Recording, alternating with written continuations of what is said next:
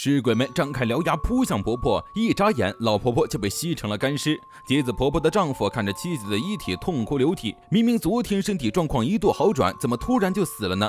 医院的护士们都在感慨，绿子觉得尾崎医生变得很奇怪。之前患者去世的时候，他总是很悔恨，但今天却如释重负般的非常平静，像是被什么附身了一样。这时绿子接到电话，又一位同事因为太害怕选择了辞职。而在后院，尾崎的妻子公子告诉了自己的婆婆一个惊天噩耗。国道旁边有个倒闭的便利店，金正家的医生在那里开了家诊所，和他们抢生意。婆婆惊得五雷轰顶，成功打救到恶婆婆的公子回到房间，而陈四就在他的房间里。村子里的人如此大规模的死亡，自然有人怀疑是不是出了传染病。中学老师说，他们班上突然请假搬走的学生就有足足8人，是不是察觉到传染病的事逃走了？于是咖啡店的熟客们聚集到一起，并叫来了尾崎，询问他村子里到底有没有发生传染病。但尾崎并没有挑明说，只是模棱两可的表示不好说，并表示如果他的家人死了，他会选择火葬，随后就离开了。尸鬼的事自然不能说，现在只能让大家认为这是传染病，而且留给他们的时间已经不多了。不只是尾崎和夏野，神神叨叨的神婆玉美婆婆也察觉到了真相，那就是坚正一家都是死而复生的活死人，是整座村子里罪恶的根源，而她要为了拯救村子行动起来。一看母亲又在发疯，玉美女儿伏地大哭，就因为母亲总是做这些怪事，害得她被村里人取笑。对此，玉美的心中满是不屑，她嫁给了一个懦弱愚钝的男人，过着平庸的生活，和她相生的2个儿子相继死去，只剩下了和父亲一样愚蠢的女儿。随着作为累赘的丈夫去世，她作为女人的一生就结束了。但是现在不一样，她要为了拯救村子而战。玉梅跑到酒店里高声宣扬，村子里的人都是被活死人袭击，当然没有人相信，她还被暴脾气的老板扔出了酒店。老板的儿子对着她一顿恐吓泼水，玉梅落荒而逃，发誓一定要让这群人知道什么是对的。尾崎扛着锄头找到结子婆婆的坟，知道尾崎会来，事情很早在这儿等着他了。尾崎要亲眼确定结子是否会死而复生，如果真的复活了，就把村子人面前曝光一切，然后进行各种实验。市井觉得尾崎太残忍了，尸鬼虽然会袭击人类，但他们和生前没什么两样，就算是杀人犯，他们就能随意下手了吗？我怎么感觉这个少主持浑身笼罩着圣夫的光辉？虽然他们杀人吸血，但他们都是人呐，他们也只是为了活下去啊！尾崎当场怼了回去，你只是退缩了而已。尸鬼的死是残忍的，但人的死就不残忍了吗？只要他们有一个活了下来，牺牲就会继续。难道你要看整个村子都死绝吗？却没想到听到这里，市井突然脸色大变，像是要晕倒一样的逃走了。市井来到教室，而沙子也如约而至。他问市井最近在写什么小说，市井说是浪迹荒野男人的故事。他因为杀死了亲弟弟，被村子里的人放逐到荒野，而他死去的弟弟变成尸鬼追了上来。尸鬼，尸体化作的鬼。听到这个称呼，沙子突然开心的转起了圈圈。不是没有肉体的幽灵，也不是没有灵魂的僵尸，而是有着精神寄托的尸体，和人类相似却又不同的存在。沙子听出了这个故事的灵感来源于圣经，哥哥亚伯杀了弟弟该隐的故事。市井突然问沙子，那你是亚伯吗？沙子悄无声息地出现在市井身后，露出獠牙朝着市井的脖子咬下，但没想到市井的下一句是，我觉得你就是尸鬼。听到这里，沙子收起獠牙，转身离开了。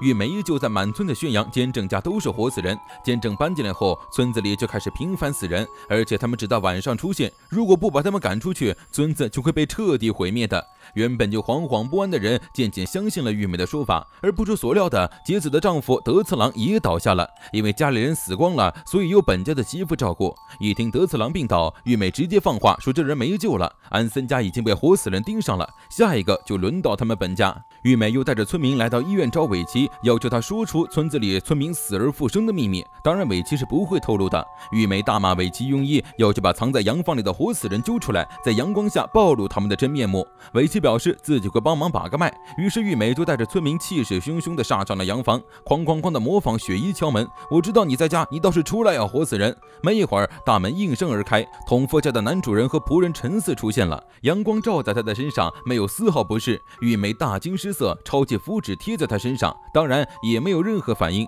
玉梅还不死心，嚷嚷着见他的老婆和女儿。统夫称老婆孩子有病不能见光。尾崎走上前，即便知道陈四不是什么好鸟，他也什么都不能说，只能笑着表示村子有死而复生变活死人的传说，并趁机提出想进行检查。统夫很痛快地答应了。而尾崎在检查之后发现，统夫毫无疑问是个正常的活人。玉梅不可置信，这场闹剧就这么结束了。玉梅回到家之后又哭又闹，统夫家明明就就是活死人，为什么没人愿意相信他？而就在这时，门外响起了急促的求救声，一个女孩大喊自己家里被活死人袭击了。玉美二话不说冲了出去，但玉美的女儿却惊悚地发现，那个求救的女人露出了一抹惊悚的笑。在村所上班的小勋父亲最近很苦恼，因为他的同事们全都不见了，有失踪的，有辞职的，也有搬家的，就连所长都因为身体不好而一直请假，死亡证明不断送来，搬家的明明很多，却没见什么搬运申请，而临时工的2个同事只在晚上出现。小赵鼓起勇气想要将真相告诉同学，结果玉美婆婆的事闹得人尽皆知，监证家根本没有问题，小赵也不好再说什么。到了黄昏，他们终于收到了夏野的联络，只不过夏野的脸色非常的不好，关乎到监证是不是活死人的问题，夏野没有回答，而是让他们马上逃离村子，说着露出了脖子上的牙印。他遭到了小车的袭击，已经注定要死了。看来尸鬼打算将这里变成活死人的村子，让死去的人死而复生。这座村子本来就与世隔绝，外面的人根本不会察觉到村子的人被调换了。正因如此，这座村子才会被选中。夏野让姐弟俩快逃，不然下一个遭到袭击的就是他们。至于夏野，他还有要做的事。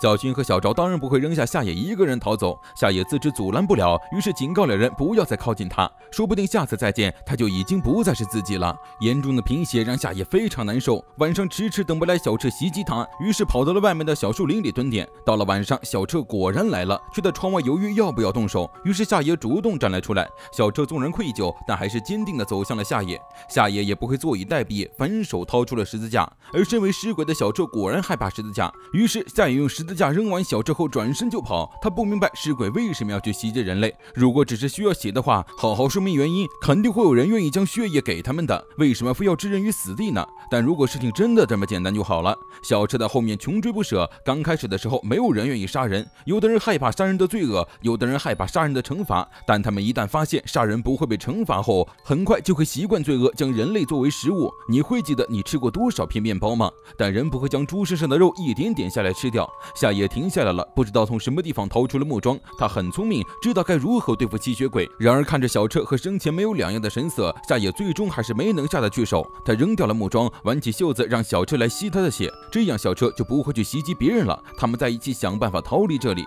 但小车却害怕的颤抖起来，他不敢从陈思那里逃离。他们尸鬼是狩猎人类和人类为敌的生物，不是谁都喜欢变成这样的生物的，但是不袭击人类他们就会死，因为肚子非常饿，那是一种非常空虚的空腹感，谁都无法忍受。小车崩溃的呼喊着，最终眼冒红光的张开獠牙，将夏野扑倒在地。尸鬼们聚集在居民全部死亡的山入地区，这种穷乡僻壤的环境让小慧非常不满。陈思让他去袭击小勋的父亲，原本小慧还因为小勋是他的朋友而有些犹豫，却听见陈思说小勋和夏野走得很近，正在共享秘密，联手对付他们，于是二话不说接下了任务。夏野的身体越来越虚弱，但他不敢去医院。结城害怕儿子真的感染了什么传染病，但他的妻子却不相信这种农村医生的诊断，认为都是无稽之谈。结城准备去找尾崎了解情况，在路上偶遇了遛狗的同夫，原本他就对这件事将信将疑，结果又被同夫用城里人身份一顿忽悠，放弃了去医院。回家又正好遇到小勋和小昭来找夏野，结城都快对小孩子 PTSD 了，拒绝让他们进门探望夏野，却没想到夏野居然扶墙出来招呼两人进屋。小勋和小昭给他带来了一堆符咒贴在房间里，夏野也不想死，他想考上大学离开这座村子，这是他一直以来的梦想。晚些之后，结城进入夏野的房间，顿时惊呆了，儿子的房间里居然密密麻麻的贴满了符咒。结城受够了，什么活死人、传染病、封建迷信，乡下人就是乡下人。第二天，小勋和小昭又来探病，开门的人是夏野的母亲，对方的表情非常阴沉。两人来到夏野的房间一看，符咒都被清理干净了，夏野的情况也越来越糟。结城将符咒还给了他们，强硬的让他们不要再来打扰夏野了，也不许他们陪在夏野身边。小昭气得和结城吵了起来，能救夏野的只有他们，如果夏野被活死人杀死了，那么身为夏野父亲的结城就是凶手。小昭气冲冲的被姐姐拖走，结城仍旧不相信什么活死人，但为了让这两个小鬼不要再来，他追出去表示自己相信活死人，并一直会守在夏野身边保护他。小勋和小昭信以为真，将符纸交给结城后，开开心心的离开了。晚上下班回家的小勋父亲田中在路上遇到小慧，两人打完招呼擦肩而过，突然田中反应了过来，小慧不是早就死了吗？然而已经迟了，小慧张开獠牙咬伤了他的脖子。夏野的身体已经很差了，他拜托父亲将窗户打开。结城很担心，打算带儿子去大医院看看，而在他走后，小车出现在了窗外。